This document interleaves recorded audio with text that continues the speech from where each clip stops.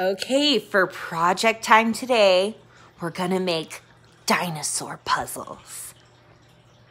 So parents and students, let's see, whoever's feeling more like drawing a dinosaur, you're gonna draw a dinosaur.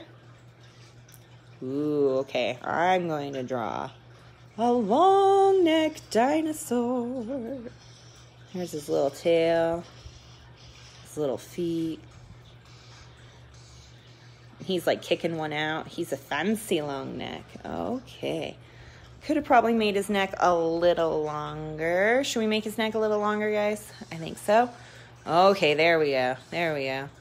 Here, we'll just give him like a really big head. Yeah, and this can be his mouth. There we go. There we go. Oh, and he's looking over at us. He has like this cool little dinosaur nose. Okay, so we're gonna draw the dinosaur. And then you can have your student color him in and make him so beautiful. I'm gonna give mine some cool toes. Yeah, cool dinosaur toes. Oh yeah. Oh, that one he even has an extra toe on. And maybe here he'll have like some cool dinosaur skin. Yeah, he's got cool dinosaur skin. Ooh. Yeah, that's cool. Oh, and maybe there's like a little dinosaur mosquito on him. I'm a dinosaur mosquito. Yeah.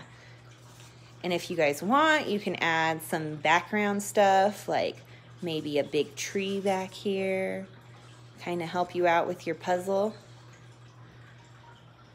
Okay, and then once you get that, you are going to have your student cut this puzzle out into squares. Let's see, can you guys see it? Not really. So what Miss Sarah did is I cut my dinosaur into 3 strips. And then I stacked all the strips in a pile on top of each other.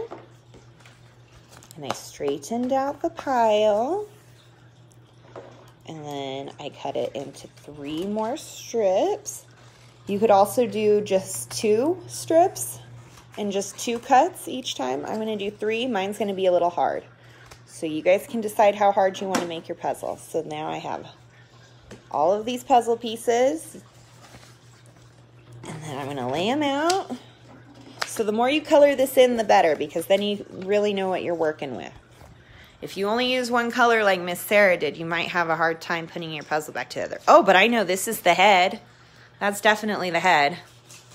And that I know is the tail, because there's no toenails on that, so it's got to be a tail. And remember I did that fancy foot? So there's the fancy foot. Oh, and the tree. Remember I did that tree in the background? I said it might help us with our puzzle. And I found another foot because I know those are toenails. So I know that's got to be a foot. I'm still not sure about what this is. Maybe that's my mosquito I drew. Yep, there's my mosquito. Oh, and that's the bottom of the tree, remember? Because we did that tree. So let's put that there. Ooh, is it starting to come together? Let's see. Something doesn't quite look right yet. I don't know what this could be. We're going to have to save that piece. Let's see, that maybe go, what's this? Maybe we'll have to save that piece too. Let's see, we've got our fancy foot. Oh, look, that toenail connects to that toenail. Oh, and here's another toe. See how there's just like that tiny line of the leg right there? Ooh. There we go. Let's see, and then the tail. Oh, is it coming together, guys? And there's the head. I know that's a top corner. So this might just have just a little bit. Yep, I think that might be part of the neck. So maybe this is part of the body. So maybe this, no. I say. Where does this go? That's wrong. Let's see, maybe it goes like, maybe like this. Here we go, there it is. And there's my dinosaur puzzle. I can't wait to see what you guys do. Everyone's doing great. I'm loving these dinosaurs. I can't wait to see you put them together. So for me today, we're going to go over using colors to show our moods and how colors make us feel. So the two colors we did in our book today were red. I'm going to draw my red circle. And blue. I'm going to draw my blue circle.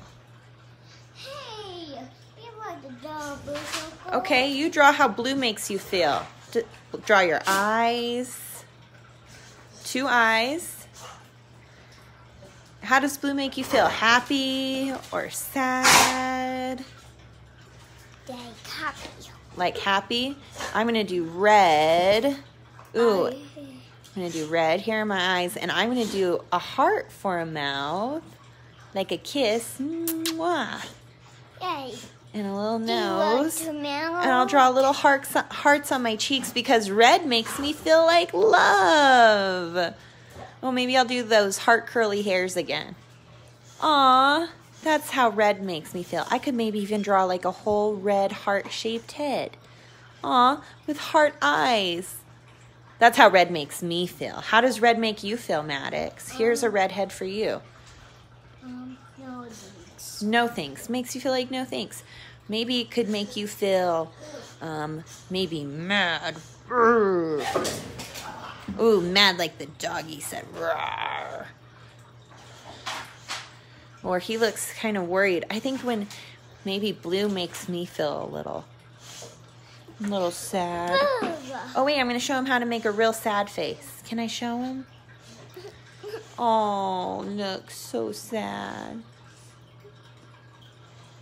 Aw, maybe a little tear. Aw. You see how different eyes can make a face look? Look, those are sad eyes. Those are, what's going on eyes, right? Now he's opening his mouth. He's so sad. Can't wait to see what you guys do. The I Book by Dr. Seuss, writing as Theo Lessig. Ooh, should we do illustrated? Illustrated by Joe Mathia. Illustrated means the person who drew the pictures. Which is pretty important for this book because it's the I Book. Let's see what we see. My eyes see. His eyes see. I see him. And he sees me. Our eyes see blue. Our eyes see red. They see a bird. Ah! They see a bed.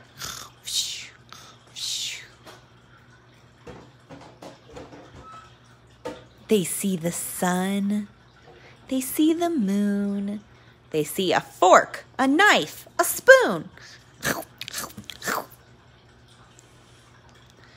They see a girl. They see a man. A boy. A horse. And an old tin can. They look down holes. They look up poles.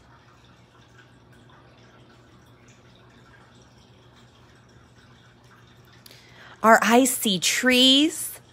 They look at clocks. Tick tock, tick tock.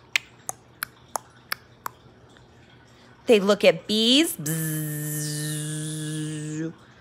They look at socks. Ah, ah. Our eyes see flies. Our eyes see ants. Sometimes they see pink underpants. What?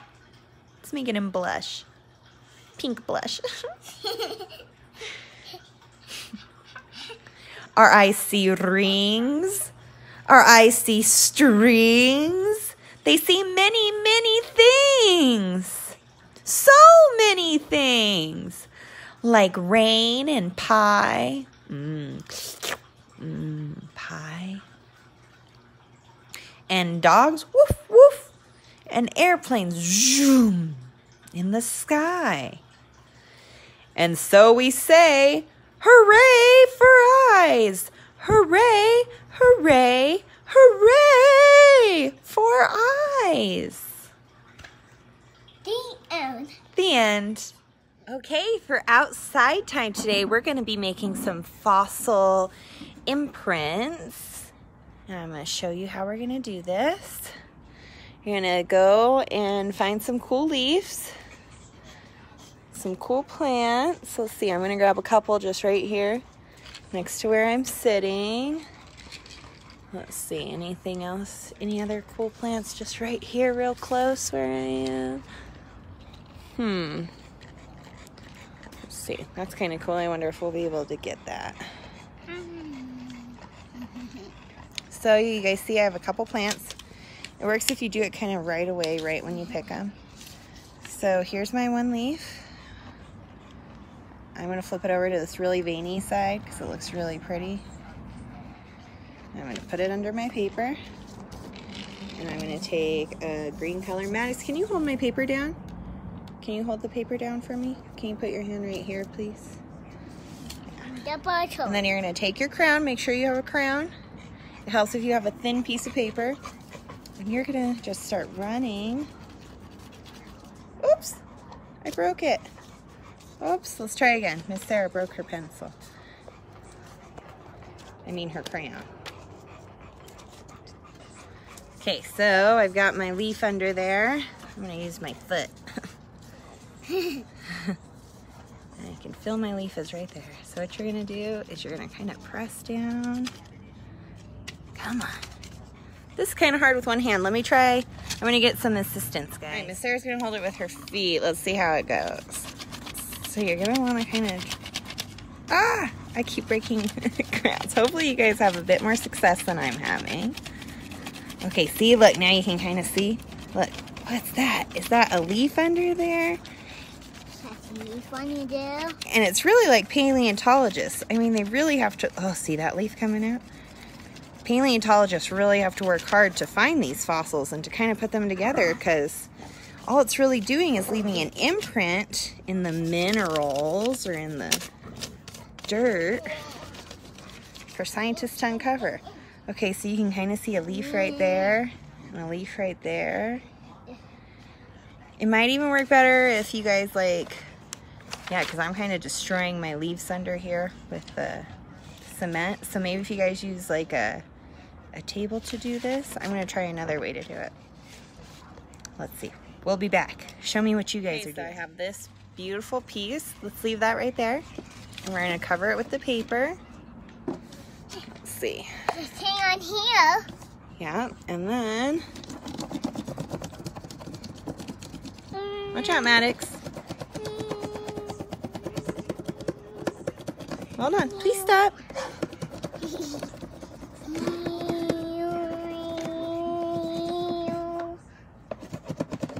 Hey, you can color on that once I'm done, okay? But I'm not done yet. Ooh, do you guys see the leaves starting to pop up? Oh, I see a couple leaves. Leaf two. I see a couple leaves too. You do too? Yeah.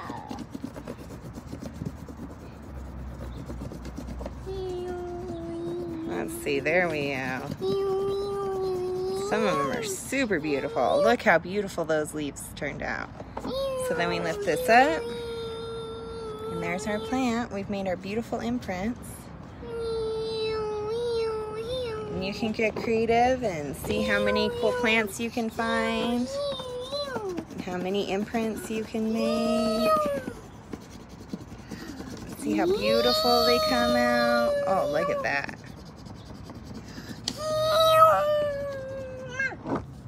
Look how pretty. Can't wait to see it, guys.